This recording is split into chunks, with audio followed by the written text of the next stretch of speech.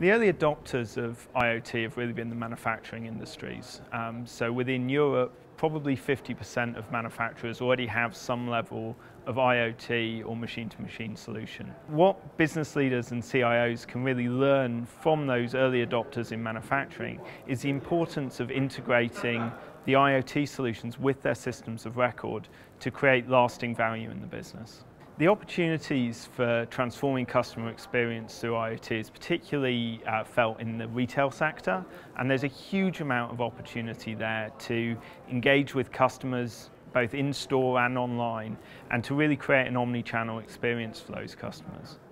The other area that there's a huge opportunity within customer experience and citizen experience is in the smart cities area.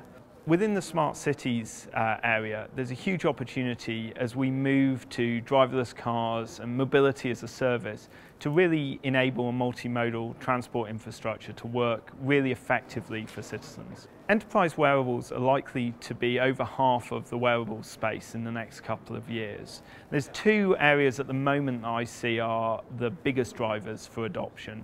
One is around workplace safety. So for instance, we're working to deploy wrist-based sensors to detect falls and heat stroke for our workers out in the field.